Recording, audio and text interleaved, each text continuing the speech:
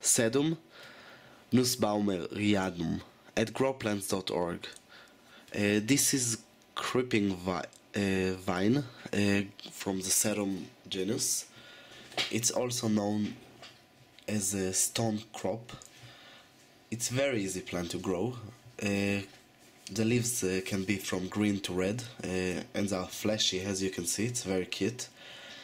The flowers yellow or white. Requirement more than -5 Celsius can survive frost. Drained soil, even a little bit sandy, can be great. You can start from seeds, but better to start from cutting. Just easier. When you move it, if you have it in a pot, when you move it, it's very fragile, can break. It's slow growing, requires small amount of water, full sun to full shade, so it means that it can grow as a houseplant. It's a great houseplant. It's bloom in the spring.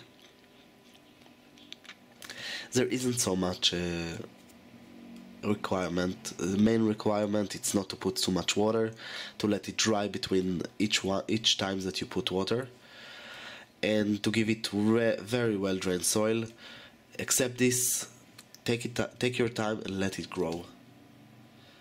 It's not another thing. If you want to start from cutting, when you cut it, you need to wait a little bit. After you cut, for 2 to 4 weeks to wait. Let it where is the cut, let it become heal itself.